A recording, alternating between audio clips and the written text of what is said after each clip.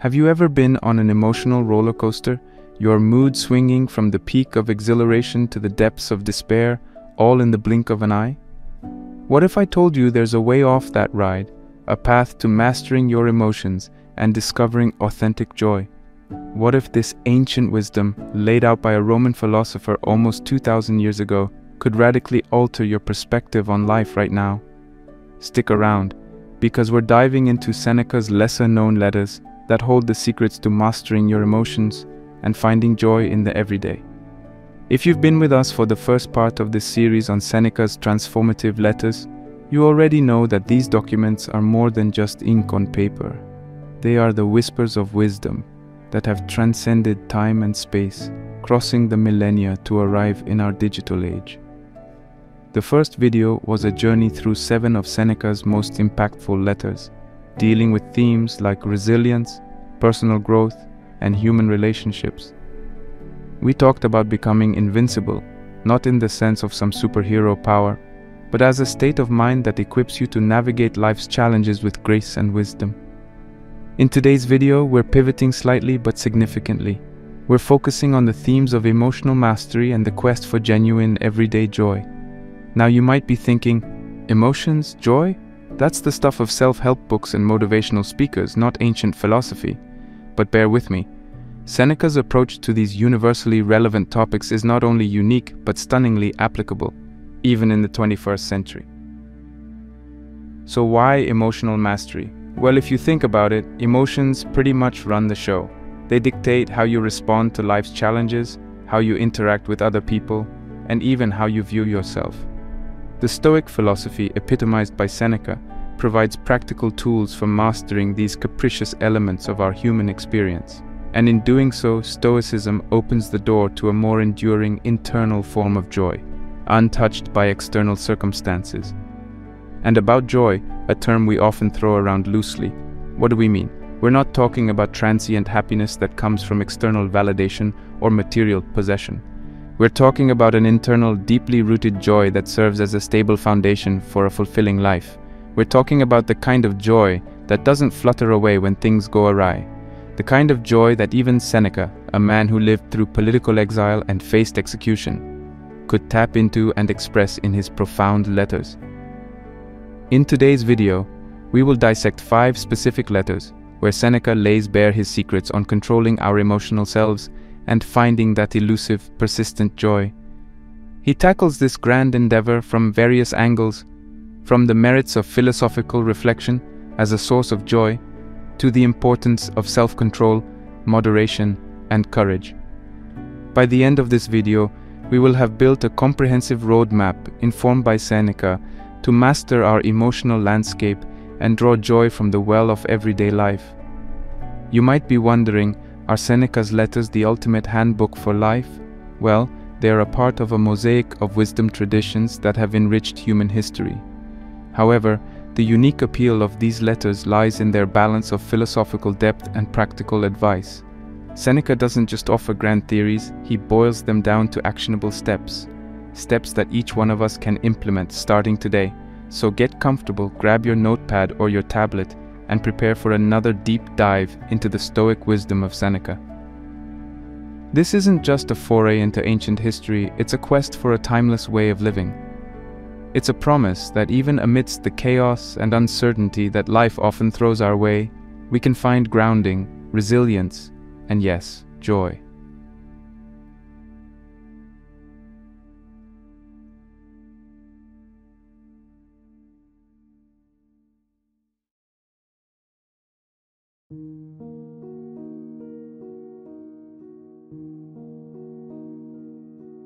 Letter 8, on the philosopher's seclusion.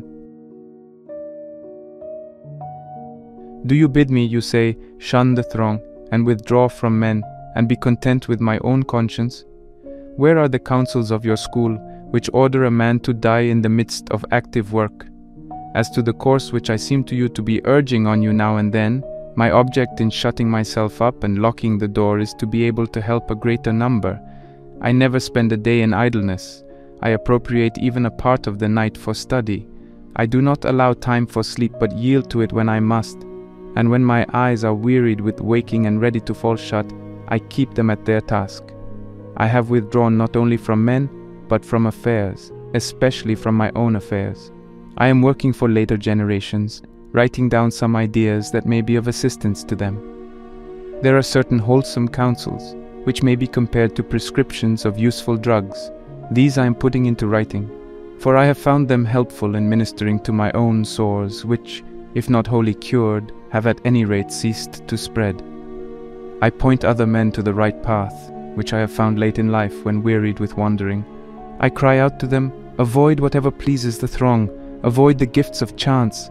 Halt before every good which chance brings to you, in a spirit of doubt and fear, for it is the dumb animals and fish that are deceived by tempting hopes. Do you call these things the gifts of fortune? They are snares, and any man among you who wishes to live a life of safety will avoid, to the utmost of his power, these limed twigs of her favor, by which we mortals, most wretched in this respect also, are deceived, for we think that we hold them in our grasp, but they hold us in theirs. Such a career leads us into precipitous ways, and life on such heights ends in a fall.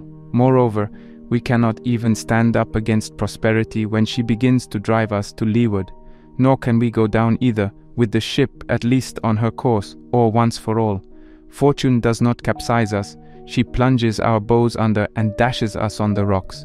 Hold fast then to this sound and wholesome rule of life, that you indulge the body only so far as is needful for good health. The body should be treated more rigorously, that it may not be disobedient to the mind. Eat merely to relieve your hunger. Drink merely to quench your thirst. Dress merely to keep out the cold. House yourself merely as a protection against personal discomfort. It matters little whether the house be built of turf or of variously colored imported marble. Understand that a man is sheltered just as well by a thatch as by a roof of gold. Despise everything that useless toil creates as an ornament and an object of beauty. And reflect that nothing except the soul is worthy of wonder. For to the soul, if it be great, naught is great. When I commune in such terms with myself and with future generations, do you not think that I am doing more good than when I appear as counsel in court, or stamp my seal upon a will, or lend my assistance in the Senate by word or action to a candidate? Believe me, those who seem to be busied with nothing are busied with the greater tasks. They are dealing at the same time with things mortal and things immortal. But I must stop and pay my customary contribution to balance this letter. The payment shall not be made from my own property, for I am still conning Epicurus. I read today in his works the following sentence: if you would enjoy real freedom, you must be the slave of philosophy. The man who submits and surrenders himself to her is not kept waiting. He is emancipated on the spot. For the very service of philosophy is freedom. It is likely that you will ask me why I quote so many of Epicurus's noble words, instead of words taken from our own school. But is there any reason why you should regard them as sayings of Epicurus and not common property? How many poets give forth ideas that have been uttered or may be uttered by philosophers? I need not touch upon the tragedians and our writers of national drama, for these last are also somewhat serious and stand halfway between comedy and tragedy. What a quantity of sagacious verses lie buried in the mime! How many of Publilius's lines are worthy of being spoken by buskin-clad actors, as well as by wearers of the slipper? I shall quote one verse of his which concerns philosophy, and particularly that phase of it which we were discussing a moment ago, wherein he says that the gifts of chance are not to be regarded as part of our possessions. Still alien is whatever you have gained by coveting. I recall that you yourself expressed this idea much more happily and concisely. What chance has made yours is not really yours. And the third, spoken by you still more happily, shall not be omitted. The good that could be given can be removed. I shall not charge this up to the expense account, because I have given it to you from your own stock.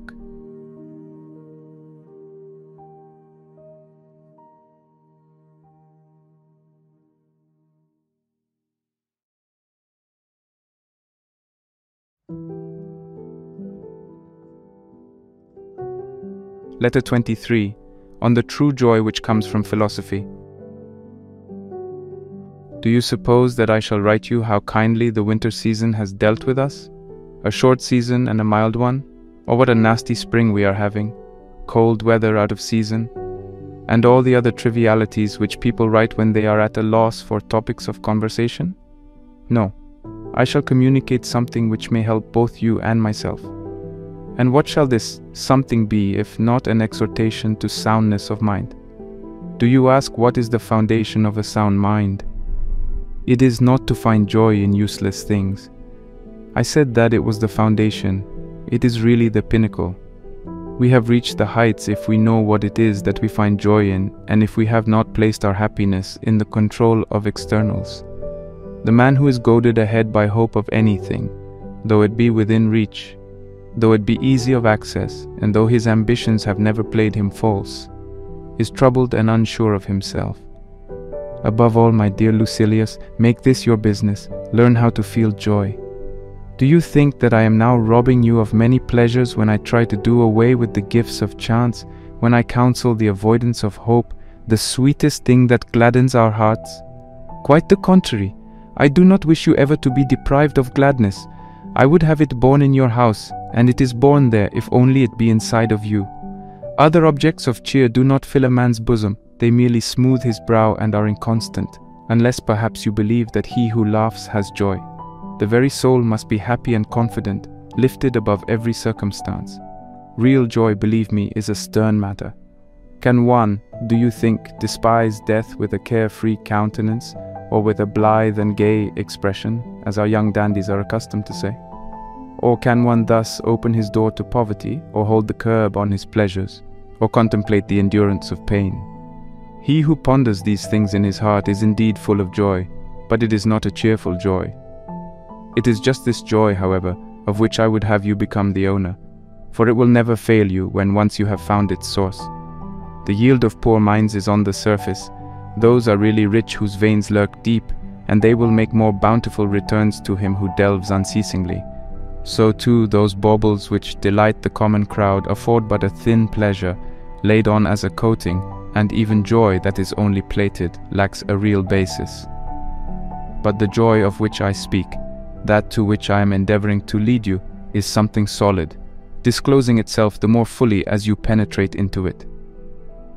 Therefore, I pray you, my dearest Lucilius, do the one thing that can render you really happy.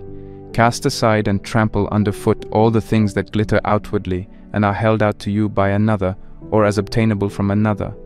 Look toward the true good and rejoice only in that which comes from your own store. And what do I mean by from your own store? I mean from your very self, that which is the best part of you. The frail body also, even though we can accomplish nothing without it, is to be regarded as necessary rather than as important. It involves us in vain pleasures, short-lived and soon to be regretted, which, unless they are reined in by extreme self-control, will be transformed into the opposite. This is what I mean. Pleasure, unless it has been kept within bounds, tends to rush headlong into the abyss of sorrow. But it is hard to keep within bounds in that which you believe to be good. The real good may be coveted with safety. Do you ask me what this real good is and whence it derives? I will tell you. It comes from a good conscience, from honorable purposes, from right actions, from contempt of the gifts of chance, from an even and calm way of living which treads but one path. For men who leap from one purpose to another, or do not even leap but are carried over by a sort of hazard, how can such wavering and unstable persons possess any good that is fixed and lasting? There are only a few who control themselves and their affairs by a guiding purpose. The rest do not proceed. They are merely swept along like objects afloat in a river. And of these objects, some are held back by sluggish waters and are transported gently. Others are torn along by a more violent current. Some which are nearest the bank are left there as the current slackens, and others are carried out to sea by the onrush of the stream. Therefore we should decide what we wish, and abide by the decision. Now is the time for me to pay my debt. I can give you a saying of your friend Epicurus, and thus clear this letter of its obligation. It is bothersome always to be beginning life. Or another, which will perhaps express the meaning better. They live ill who are always beginning to live. You are right in asking why. the saying certainly stands in need of a commentary. It is because the life of such persons is always incomplete. But a man cannot stand prepared for the approach of death if he has just begun to live. We must make it our aim already to have lived long enough. No one deems that he has done so if he is just on the point of planning his life. You need not think that there are few of this kind. Practically everyone is of such a stamp. Some men indeed only begin to live when it is time for them to leave off living. And if this seems surprising to you, I shall add that which will surprise you still more. Some men have left off living before they have begun.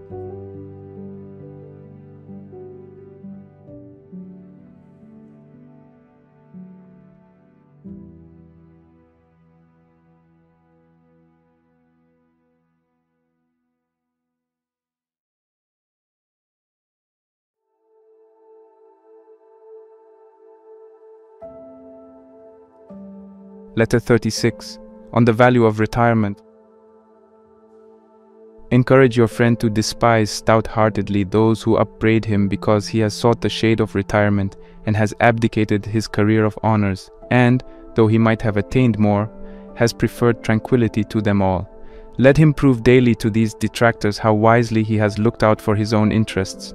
Those whom men envy will continue to march past him, some will be pushed out of the ranks, and others will fall. Prosperity is a turbulent thing. It torments itself.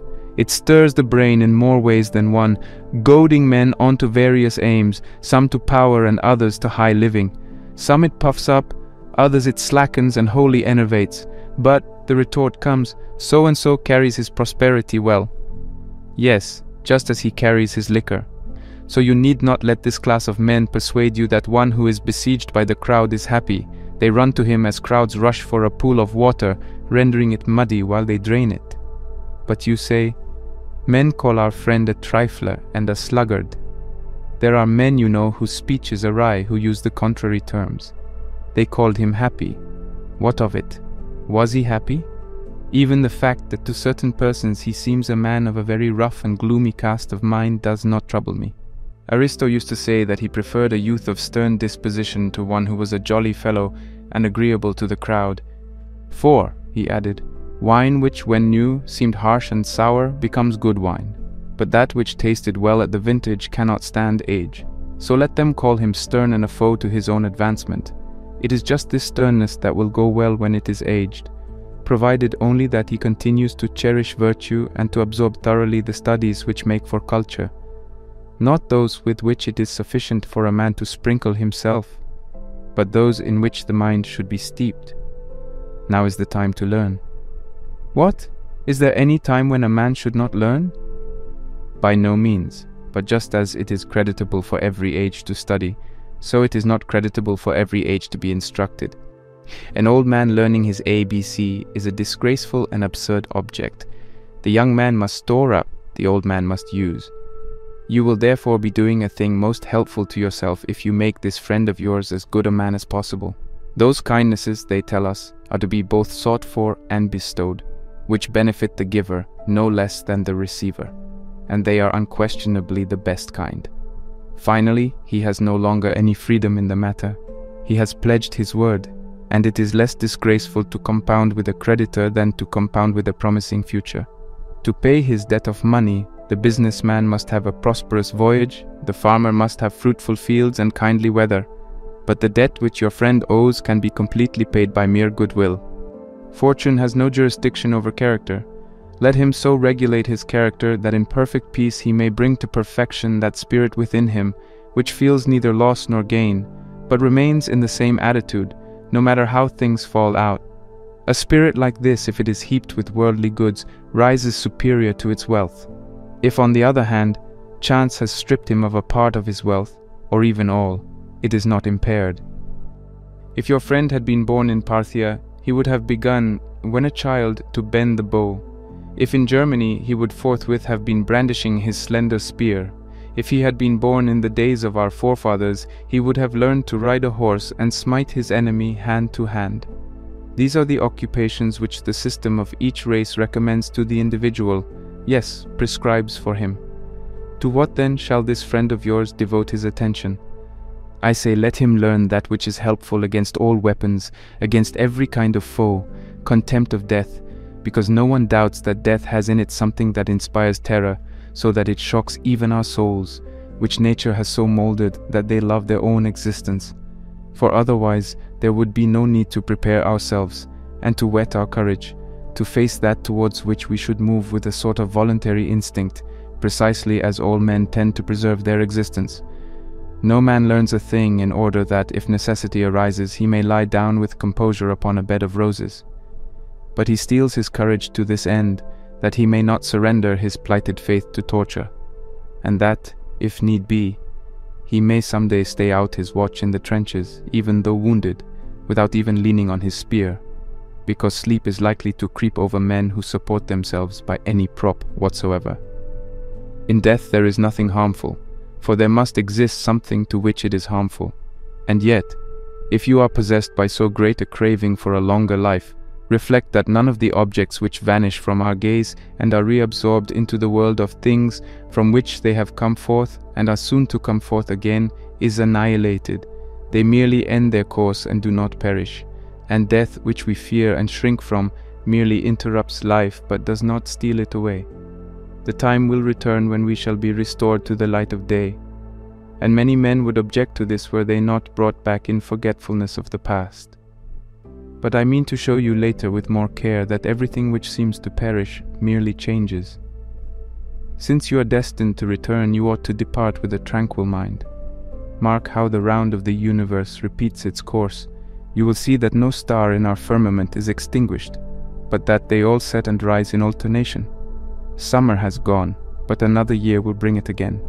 Winter lies low, but will be restored by its own proper months. Night has overwhelmed the sun, but day will soon rout the night again. The wandering stars retrace their former courses. A part of the sky is rising unceasingly, and a part is sinking. One word more, and then I shall stop. Infants and boys and those who have gone mad have no fear of death, and it is most shameful if reason cannot afford us that peace of mind to which they have been brought by their folly.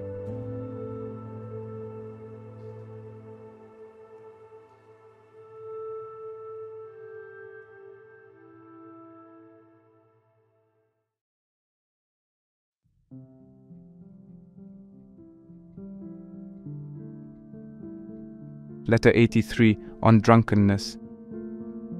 You bid me give you an account of each separate day, and of the whole day too, so you must have a good opinion of me if you think that in these days of mine there is nothing to hide.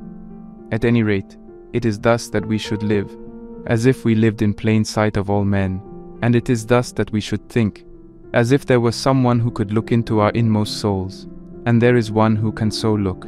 For what avails it that something is hidden from man? Nothing is shut off from the sight of God. He is witness of our souls, and he comes into the very midst of our thoughts, comes into them, I say, as one who may at any time depart. I shall therefore do as you bid, and shall gladly inform you by letter what I am doing, and in what sequence. I shall keep watching myself continually, and a most useful habit shall review each day. For this is what makes us wicked, that no one of us looks back over his own life. Our thoughts are devoted only to what we are about to do, and yet our plans for the future always depend on the past. Today has been unbroken. No one has filched the slightest part of it from me. The whole time has been divided between rest and reading. A brief space has been given over to bodily exercise, and on this ground I can thank old age. My exercise costs very little effort. As soon as I stir, I am tired, and weariness is the aim and end of exercise, no matter how strong one is. Do you ask who are my pacemakers? One is enough for me, the slave Farius, a pleasant fellow as you know, but I shall exchange him for another. At my time of life I need one who is of still more tender years. Farius at any rate says that he and I are at the same period of life, for we are both losing our teeth. Yet even now I can scarcely follow his pace as he runs, and within a very short time I shall not be able to follow him at all, so you see what profit we get from daily exercise. Very soon does a wide interval open between two persons who travel different ways. My slave is climbing up at the very moment when I am coming down, and you surely know how much quicker the latter is. Nay, I was wrong, for now my life is not coming down, it is falling outright. Do you ask, for all that, how our race resulted today? We raced to a tie, something which rarely happens in a running contest. After tiring myself out in this way, for I cannot call it exercise, I took a cold bath. This, at my house, means just short of hot. I, the former cold water enthusiast, who used to celebrate the new year by taking a plunge into the canal, who just as naturally as I would set out to do some reading or writing or to compose a speech, used to inaugurate the first of the year with a plunge into the Virgo aqueduct, have changed my allegiance, first to the Tiber and then to my favorite tank, which is warmed only by the sun, at times when I am most robust and when there is not a flaw in my bodily processes. I have very little energy left for bathing. After the bath, some stale bread and breakfast without a table. No need to wash the hands after such a meal. Then comes a very short nap. You know my habit. I avail myself of a scanty bit of sleep, unharnessing as it were, for I am satisfied if I can just stop staying awake. Sometimes I know that I have slept. At other times, I have a mere suspicion. Lo, now the din of the races sounds about me. My ears are smitten with sudden and general cheering, but this does not upset my thoughts or even break their continuity. I can endure an uproar with complete resignation. The medley of voices blended in one note sounds to me like the dashing of waves, or like the wind that lashes the treetops, or like any other sound which conveys no meaning. What is it then, you ask, to which I have been giving my attention? I will tell you, a thought sticks in my mind left over from yesterday, namely, what men of the greatest sagacity have meant when they have offered the most trifling and intricate proofs for problems of the greatest importance, proofs which may be true, but nonetheless resemble fallacies. Zeno, that greatest of men, the revered founder of our brave and holy school of philosophy, wishes to discourage us from drunkenness. Listen then to his arguments proving that the good man will not get drunk. No one entrusts a secret to a drunken man, but one will entrust a secret to a good man. Therefore the good man will not get drunk. How ridiculous Zeno is made when we set up a similar syllogism in contrast with his. There are many, but one will be enough. No one entrusts a secret to a man when he is asleep, but one entrusts a secret to a good man. Therefore the good man does not go to sleep. Posidonius pleads the cause of our master Zeno in the only possible way, but it cannot, I hold, be pleaded even in this way. For Posidonius maintains that the word drunken is used in two ways. In the one case of a man who is loaded with wine and has no control over himself. In the other, of a man who is accustomed to get drunk and is a slave to the habit. Zeno, he says, meant the latter. The man who is accustomed to get drunk, not the man who is drunk, and no one would entrust to this person any secret, for it might be blabbed out when the man was in his cups. This is a fallacy. For the first syllogism refers to him who is actually drunk, and not to him who is about to get drunk. You will surely admit that there is a great difference between a man who is drunk and a drunkard. He who is actually drunk may be in this state for the first time and may not have the habit, while the drunkard is often free from drunkenness. I therefore interpret the word in its usual meaning, especially since the syllogism is set up by a man who makes a business of the careful use of words and who weighs his language. Moreover, if this is what Zeno meant, and what he wished it to mean to us, he was trying to avail himself of an equivocal word in order to work in a fallacy, and no man ought to do this when truth is the object of inquiry. But let us admit indeed that he meant what Posidonius says. Even so, the conclusion is false, that secrets are not entrusted to an habitual drunkard. Think how many soldiers who are not always sober have been entrusted by a general or a captain or a centurion with messages which might not be divulged. With regard to the notorious plot to murder Gaius Caesar, I mean the Caesar who conquered Pompey and got control of the state, Tillius Cimber was trusted with it no less than Gaius Cassius. Now Cassius throughout his life drank water, while Tillius Cimber was a sot as well as a brawler. Cimber himself alluded to this fact, saying, "I carry a master, I cannot carry my liquor." So let each one call to mind those who to his knowledge can be ill-trusted with wine, but well trusted with the spoken word. And yet one case occurs to my mind which I shall relate, lest it fall into oblivion. For life should be provided with conspicuous illustrations. Let us not always be harking back to the dim past. Lucius Piso, the director of public safety at Rome, was drunk from the very time of his appointment. He used to spend the greater part of the night at banquets and would sleep until noon. That was the way he spent his morning hours. Nevertheless, he applied himself most diligently to his official duties, which included the guardianship of the city. Even the sainted Augustus trusted him with secret orders when he placed him in command of Thrace. Piso conquered that country. Tiberius too trusted him when he took his holiday in Campania, leaving behind him in the city many a critical matter that aroused both suspicion and hatred. I fancy that it was because Piso's drunkenness turned out well for the emperor that he appointed to the office of city prefect Cossus, a man of authority and balance, but so soaked and steeped in drink that once, at a meeting of the Senate, whither he had come after banqueting, he was overcome by a slumber from which he could not be roused, and had to be carried home. It was to this man that Tiberius sent many orders, written in his own hand, orders which he believed he ought not to trust even to the officials of his household. Cossus never let a single secret slip out, whether personal or public, so let us abolish all such harangues as this. No man in the bonds of drunkenness has power over his soul, as the very vats are burst by new wine, and as the dregs at the bottom are raised to the surface by the strength of the fermentation. So when the wine effervesces, whatever lies hidden below is brought up and made visible.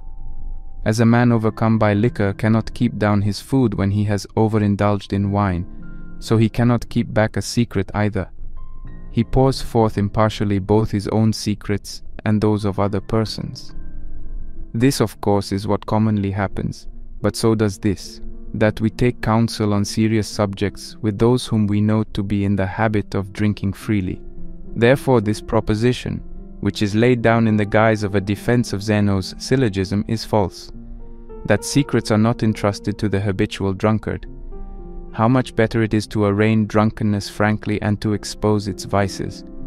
For even the middling good man avoids them, not to mention the perfect sage, who is satisfied with slaking his thirst. The sage, even if now and then he is led on by good cheer, which for a friend's sake is carried somewhat too far, yet always stops short of drunkenness. We shall investigate later the question whether the mind of the sage is upset by too much wine and commits follies like those of the toper. But meanwhile, if you wish to prove that a good man ought not to get drunk, why work it out by logic? Show how base it is to pour down more liquor than one can carry, and not to know the capacity of one's own stomach. Show how often the drunkard does things which make him blush when he is sober. State that drunkenness, sir, is nothing but a condition of insanity purposely assumed.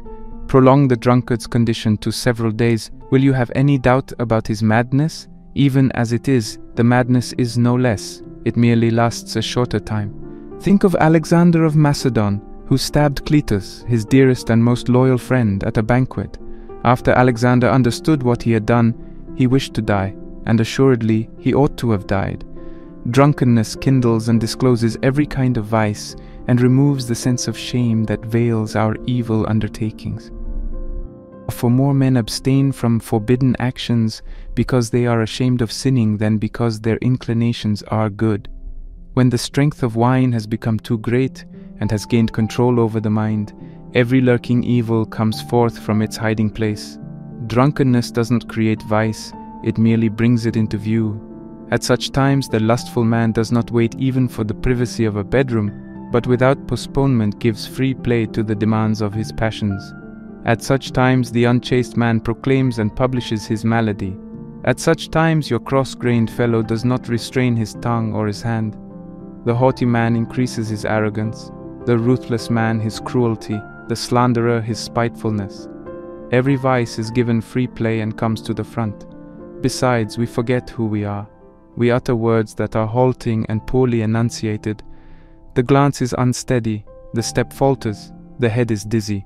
The very ceiling moves about as if a cyclone were whirling the whole house, and the stomach suffers torture when the wine generates gas and causes our very bowels to swell. However, at the time, these troubles can be endured, so long as the man retains his natural strength.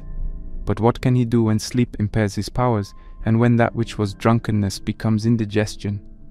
Think of the calamities caused by drunkenness in a nation. This evil has betrayed to their enemies the most spirited and warlike races. This evil has made breaches in walls defended by the stubborn warfare of many years. This evil has forced under alien sway peoples who were utterly unyielding and defiant of the yoke. This evil has conquered by the wine cup those who in the field were invincible. Alexander, whom I have just mentioned, passed through his many marches, his many battles, his many winter campaigns, through which he worked his way by overcoming disadvantages of time or place, the many rivers which flowed from unknown sources, and the many seas, all in safety. It was intemperance in drinking that laid him low, and the famous death-dealing bowl of Hercules. What glory is there in carrying much liquor? When you have won the prize, and the other banqueters, sprawling asleep or vomiting, have declined your challenge to still other toasts, when you are the last survivor of the revels, when you have vanquished everyone by your magnificent show of prowess, and there is no man who has proved himself of so great capacity as you are vanquished by the cask. Mark Antony was a great man, a man of distinguished ability, but what ruined him and drove him into foreign habits and un-Roman vices, if it was not drunkenness and no less potent than wine love of Cleopatra? This it was that made him an enemy of the state. This it was that rendered him no match for his enemies. This it was that made him cruel when, as he sat at table, the heads of the leaders of the state were brought in, when amid the most elaborate feasts and royal luxury he would identify the faces and hands of men whom he had proscribed, or when, though heavy with wine, he yet thirsted for blood. It was intolerable that he was getting drunk while he did such things. How much more intolerable that he did these things while actually drunk. Cruelty usually follows wine-bibbing, for a man's soundness of mind is corrupted and made savage. Just as a lingering illness makes men querulous and irritable and drives them wild at the least crossing of their desires, so continued bouts of drunkenness bestialize the soul. For when people are often beside themselves, the habit of madness lasts on, and the vices which liquor generated retain their power even when the liquor is gone. Therefore you should state why the wise man ought not to get drunk. Explain by facts and not by mere words the hideousness of the thing and its haunting evils. Do that which is easiest of all. Demonstrate that what men call pleasures are punishments as soon as they have exceeded due bounds. For if you try to prove that the wise man can souse himself with much wine, and yet keep his course straight, even though he be in his cups, you may go on to infer by syllogisms that he will not die if he swallows poison, that he will not sleep if he takes a sleeping potion, that he will not vomit and reject the matter which clogs his stomach when you give him hellebore. But when a man's feet totter and his tongue is unsteady, what reason have you for believing that he is half sober and half drunk?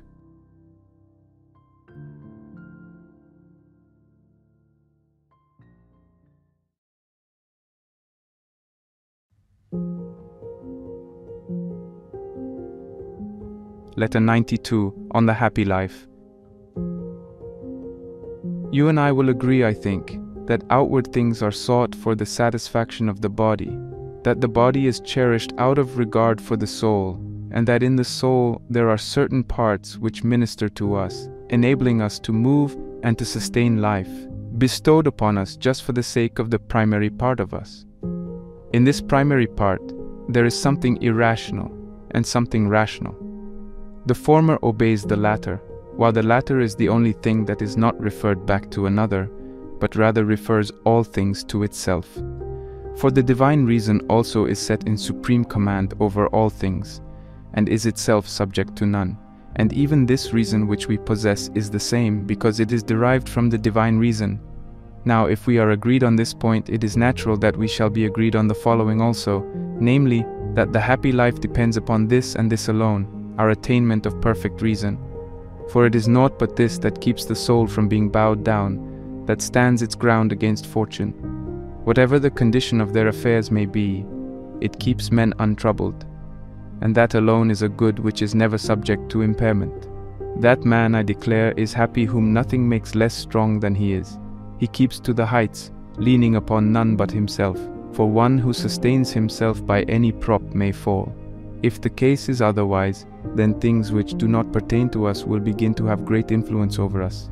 But who desires fortune to have the upper hand, or what sensible man prides himself upon that which is not his own? What is the happy life? It is peace of mind and lasting tranquility. This will be yours if you possess greatness of soul. It will be yours if you possess the steadfastness that resolutely clings to a good judgment just reached. How does a man reach this condition? By gaining a complete view of truth, by maintaining in all that he does order, measure, fitness, and a will that is inoffensive and kindly, that is intent upon reason and never departs therefrom, that commands at the same time love and admiration. In short, to give you the principle in brief compass, the wise man's soul ought to be such as would be proper for a god. What more can one desire who possesses all honorable things? For if dishonorable things can contribute to the best estate, then there will be the possibility of a happy life under conditions which do not include an honorable life. And what is more base or foolish than to connect the good of a rational soul with things irrational? Yet there are certain philosophers who hold that the supreme good admits of increase, because it is hardly complete when the gifts of fortune are adverse. Even Antipater, one of the great leaders of this school, admits that he ascribes some influence to externals, though only a very slight influence. You see, however, what absurdity lies in not being content with the daylight unless it is increased by a tiny fire. What importance can a spark have in the midst of this clear sunlight? If you are not contented with only that which is honorable, it must follow that you desire in addition either the kind of quiet which the Greeks call undisturbedness, or else pleasure. But the former may be attained in any case, for the mind is free from disturbance when it is fully free to contemplate the universe, and nothing distracts it from the contemplation of nature. The second pleasure is simply the good of cattle. We are but adding the irrational to the rational, the dishonorable to the honorable. A pleasant physical sensation affects this life of ours. Why, therefore, do you hesitate to say that all is well with a man just because all is well with his appetite? And do you rate, I will not say among heroes, but among men, the person whose supreme good is a matter of flavors and colors and sounds? Nay, let him withdraw from the ranks of this, the noblest class of living beings, second only to the gods. Let him herd with the dumb brutes, an animal whose delight is in fodder. The irrational part of the soul is twofold. The one part is spirited, ambitious, uncontrolled. Its seat is in the passions. The other is lowly, sluggish, and devoted to pleasure. Philosophers have neglected the former, which, though unbridled, is yet better, and is certainly more courageous and more worthy of a man, and have regarded the latter, which is nerveless and ignoble, as indispensable to the happy life. They have ordered reason to serve this latter. They have made the supreme good of the noblest living being an abject and mean affair, and a monstrous hybrid too, composed of various members which harmonize but ill. For as our Virgil describing Scylla says, above, a human face and maiden's breast, a beauteous breast. Below, a monster huge of bulk and shapeless, with a dolphin's tail joined to a wolf-like belly. And yet to this Scylla are tacked on the forms of wild animals, dreadful and swift. But from what monstrous shapes have these wiseacres compounded wisdom? Man's primary art is virtue itself. There is joined to this the useless and fleeting flesh, fitted only for the reception of food, as Posidonius remarks. This divine virtue ends in foulness, and to the higher parts, which are worshipful and heavenly, there is fastened a sluggish and flabby animal. As for the second desideratum, quiet, although it would indeed not of itself be of any benefit to the soul, yet it would relieve the soul of hindrances. Pleasure, on the contrary, actually destroys the soul and softens all its vigor. What elements so inharmonious as these can be found united? To that which is most vigorous is joined that which is most sluggish, to that which is austere, that which is far from serious, to that which is most holy, that which is unrestrained, even to the point of impurity. What then, comes the retort, if good health, rest, and freedom from pain are not likely to hinder virtue, shall you not seek all these? Of course I shall seek them, but not because they are goods. I shall seek them because they are according to nature, and because they will be acquired through the exercise of good judgment on my part. What then will be good in them? This alone, that it is a good thing to choose them. For when I don suitable attire, or walk as I should, or dine as I ought to dine, it is not my dinner, or my walk, or my dress that are goods, but the deliberate choice which I show in regard to them, as I observe, in each thing I do, a mean that conforms with reason. Let me also add that the choice of neat clothing is a fitting object of a man's efforts, for man is by nature a neat and well-groomed animal. Hence, the choice of neat attire and not neat attire in itself is a good, since the good is not in the thing selected, but in the quality of the selection. Our actions are honorable, but not the actual things which we do. And you may assume that what I have said about dress applies also to the body. For nature has surrounded our soul with the body as with a sort of garment. The body is its cloak. But who has ever reckoned the value of clothes by the wardrobe which contained them? The scabbard does not make the sword good or bad. Therefore, with regard to the body, I shall return the same answer to you, that if I have the choice, I shall choose health and strength, but that the good involved will be my judgment regarding these things, and not the things themselves. Another retort is, granted that the wise man is happy, nevertheless he does not attain the supreme good which we have defined, unless the means also which nature provides for its attainment are at his call. So, while one who possesses virtue cannot be unhappy, yet one cannot be perfectly happy if one lacks such natural gifts as health or soundness of limb. But in saying this, you grant the alternative which seems the more difficult to believe, that the man who is in the midst of unremitting and extreme pain is not wretched, nay, is even happy. And you deny that which is much less serious, that he is completely happy. And yet, if virtue can keep a man from being wretched, it will be an easier task for it to render him completely happy. For the difference between happiness and complete happiness is less than that between wretchedness and happiness. Can it be possible that a thing which is so powerful as to snatch a man from disaster and place him among the happy cannot also accomplish what remains and render him supremely happy? Does its strength fail at the very top of the climb? There are in life things which are advantageous and disadvantageous, both beyond our control. If a good man, in spite of being weighed down by all kinds of disadvantages, is not wretched, how is he not supremely happy, no matter if he does lack certain advantages? For as he is not weighted down to wretchedness by his burden of disadvantages, so he is not withdrawn from supreme happiness through lack of any advantages. Nay, he is just as supremely happy without the advantages as he is free from wretchedness, though under the load of his disadvantages. Otherwise, if his good can be impaired, it can be snatched from him altogether. A short space above, I remarked that a tiny fire does not add to the sun's light, for by reason of the sun's brightness, any light that shines apart from the sunlight is blotted out. But, one may say, there are certain objects that stand in the way even of the sunlight. The sun, however, is unimpaired even in the midst of obstacles, and though an object may intervene and cut off our view thereof, the sun sticks to his work and goes on his course. Whenever he shines forth from amid the clouds, he is no smaller nor less punctual either than when he is free from clouds, since it makes a great deal of difference whether there is merely something in the way of his light or something which interferes with his shining. Similarly, obstacles take nothing away from virtue. It is no smaller, but merely shines with less brilliancy. In our eyes it may perhaps be less visible and less luminous than before, but as regards itself, it is the same, and like the sun when he is eclipsed, is still, though in secret, putting forth its strength. Disasters, therefore, and losses and wrongs have only the same power over virtue that a cloud has over the sun.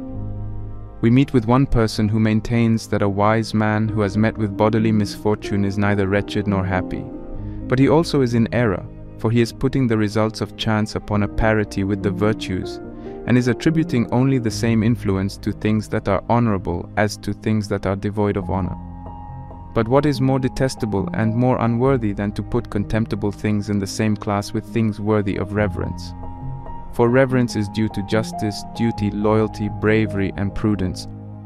On the contrary, those attributes are worthless, with which the most worthless men are often blessed in fuller measure, such as a sturdy leg, strong shoulders, good teeth, and healthy and solid muscles.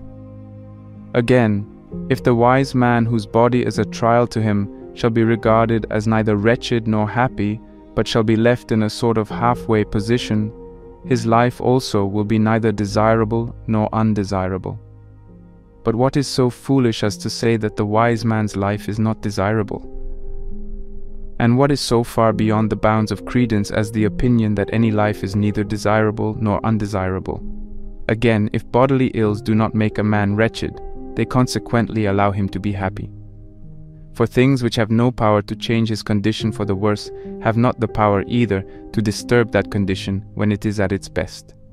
But someone will say, we know what is cold and what is hot. A lukewarm temperature lies between. Similarly, A is happy and B is wretched, and C is neither happy nor wretched. I wish to examine this figure, which is brought into play against us. If I add to your lukewarm water a larger quantity of cold water, the result will be cold water. But if I pour in a larger quantity of hot water, the water will finally become hot. In the case, however, of your man who is neither wretched nor happy, no matter how much I add to his troubles, he will not be unhappy, according to your argument. Hence your figure offers no analogy. Again, suppose that I set before you a man who is neither miserable nor happy.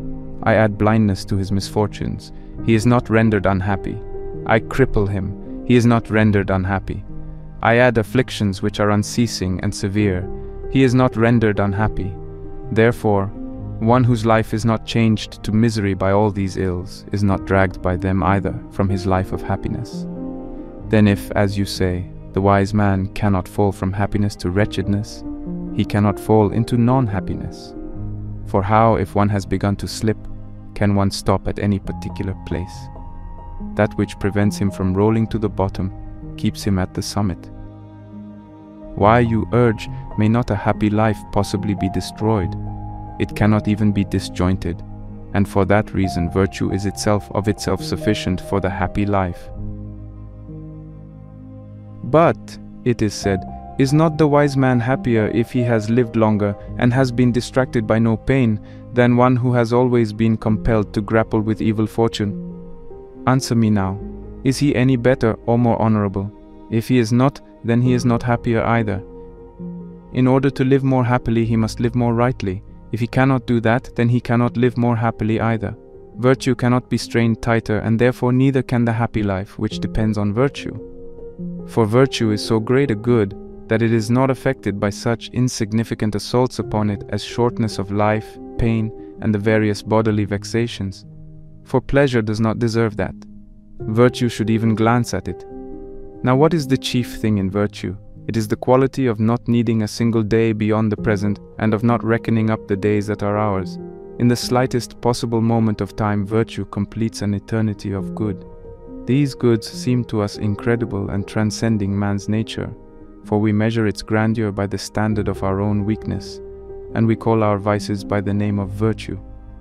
Furthermore, does it not seem just as incredible that any man in the midst of extreme suffering should say, I am happy? And yet this utterance was heard in the very factory of pleasure, when Epicurus said, Today and one other day have been the happiest of all. Although in the one case he was tortured by strangury, and in the other by the incurable pain of an ulcerated stomach. Why then should those goods which virtue bestows be incredible in the sight of us, who cultivate virtue, when they are found even in those who acknowledge pleasure as their mistress? These also, ignoble and base-minded as they are, declare that even in the midst of excessive pain and misfortune, the wise man will be neither wretched nor happy. And yet this also is incredible, nay, still more incredible than the other case. For I do not understand how, if virtue falls from her heights, she can help being hurled all the way to the bottom. She either must preserve one in happiness, or if driven from this position, she will not prevent us from becoming unhappy. If virtue only stands her ground, she cannot be driven from the field. She must either conquer or be conquered. But some say, only to the immortal gods is given virtue and the happy life. We can attain but the shadow, as it were, and semblance of such goods as theirs. We approach them, but we never reach them. Reason, however, is a common attribute of both gods and men. In the gods it is already perfected. In us it is capable of being perfected. But it is our vices that bring us to despair, for the second class of rational being, man, is of an inferior order, a guardian as it were, who is too unstable to hold fast to what is best, his judgment still wavering and uncertain. He may require the faculties of sight and hearing, good health, a bodily exterior that is not loathsome, and besides greater length of days conjoined with an unimpaired constitution. Though by means of reason he can lead a life which will not bring regrets, yet there resides in this imperfect creature, man, a certain power that makes for badness, because he possesses a mind which is easily moved to perversity. Suppose, however, the badness which is in full view, and has previously been stirred to activity, to be removed. The man is still not a good man, but he is being molded to goodness. One, however, in whom there is lacking any quality that makes for goodness, is bad. But he in whose body virtue dwells and spirit air present is equal to the gods, mindful of his origin, he strives to return thither. No man does wrong in attempting to regain the heights from which he once came down. And why should you not believe that something of divinity exists in one who is a part of God? All this universe which encompasses us is one, and it is God. We are associates of God, we are His members. Our soul has capabilities, and is carried thither, if vices do not hold it down. Just as it is the nature of our bodies to stand erect and look upward to the sky, so the soul, which may reach out as far as it will, was framed by nature to this end, that it should desire equality with the gods. And if it makes use of its powers, and stretches upward into its proper region, it is by no alien path that it struggles toward the heights. It would be a great task to journey heavenwards. The soul but returns thither. When once it has found the road, it boldly marches on, scornful of all things. It casts no backward glance at wealth, gold and silver, things which are fully worthy of the gloom in which they once lay. It values not by the sheen which smites the eyes of the ignorant, but by the mire of ancient days, whence our greed first detached and dug them out. The soul, I affirm, knows that riches are stored elsewhere than in men's heaped-up treasure houses, that it is the soul, and not the strong box, which should be filled. It is the soul that men may set in dominion over all things, and may install as owner of the universe, so that it may limit its riches only by the boundaries of east and west, and like the gods, may possess all things, and that it may, with its own vast resources, look down from on high upon the wealthy, no one of whom rejoices as much in his own wealth as he resents the wealth of another. When the soul has transported itself to this lofty height, it regards the body also, since it is a burden which must be borne, not as a thing to love, but as a thing to oversee, nor is it subservient to that over which it is set in mastery. For no man is free who is a slave to his body. Indeed, omitting all the other masters which are brought into being by excessive care for the body, the sway which the body itself exercises is captious and fastidious. Forth from this body the soul issues, now with unruffled spirit, now with exaltation, and when once it has gone forth, asks not what shall be the end of the deserted day. No, just as we do not take thought for the clippings of the hair and the beard, even so that divine soul, when it is about to issue forth from the mortal man, regards the destination of its earthly vessel, whether it be consumed by fire, or shut in by a stone, or buried in the earth, or torn by wild beasts, as being of no more concern to itself than is the afterbirth to a child just born. And whether this body shall be cast out and plucked to pieces by birds, or devoured when thrown to the sea dogs as prey, how does that concern him who is nothing? Nay, even when it is among the living, the soul fears nothing that may happen to the body after death.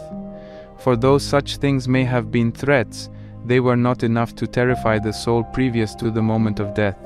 It says, I am not frightened by the executioner's hook, nor by the revolting mutilation of the corpse which is exposed to the scorn of those who would witness the spectacle. I ask no man to perform the last rites for me. I entrust my remains to none. Nature has made provision that none shall go unburied. Time will lay away one whom cruelty has cast forth. Those were eloquent words which Maecenas uttered. I want no tomb, for nature doth provide for outcast bodies burial.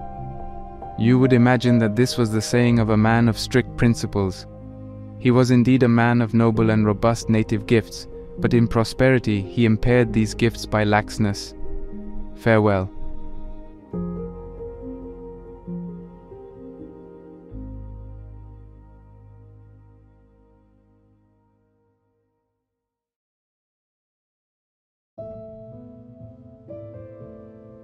As we reach the end of this enlightening exploration into Seneca's Stoic principles, it's clear that each of these hand-picked letters serves as a unique lens through which we can examine the complexities of human emotions and the quest for authentic joy. Today, we've traveled far and wide across the rich landscape of Stoic philosophy, extending the foundational insights we gleaned from our previous video and diving even deeper into how these age-old teachings can offer us unmatched emotional resilience in today's fast-paced world. The guiding principle that ties all these letters together is the Stoic focus on internal over external, a pivot toward our inner selves to find the stability, contentment, and emotional resilience that the outside world cannot provide. By seeking seclusion for self-reflection, as mentioned in the first letter, we arm ourselves with the mental clarity needed to tackle life's many complexities.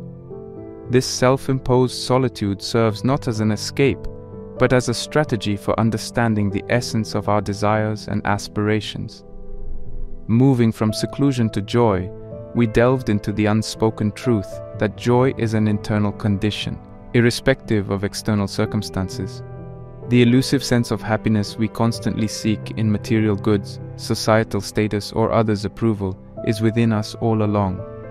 The key is to understand that joy is not something to be found.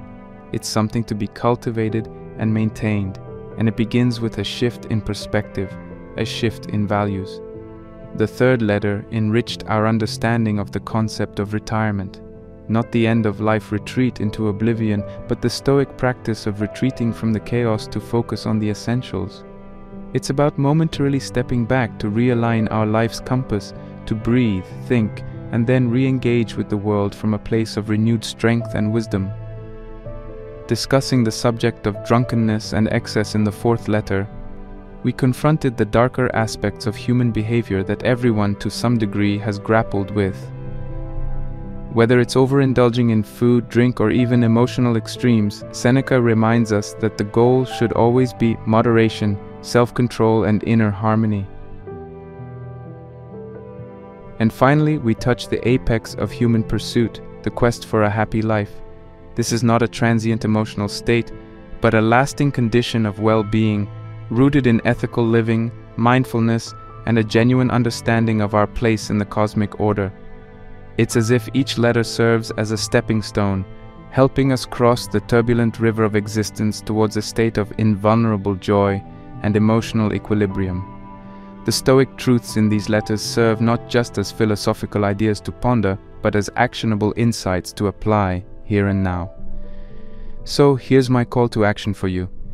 Take just one of these principles, whether it's the strategy of seclusion for self-reflection, the internal cultivation of joy, the wisdom of tactical withdrawal, the mastery of self-control, or the pursuit of genuine happiness, and apply it consciously for the next week.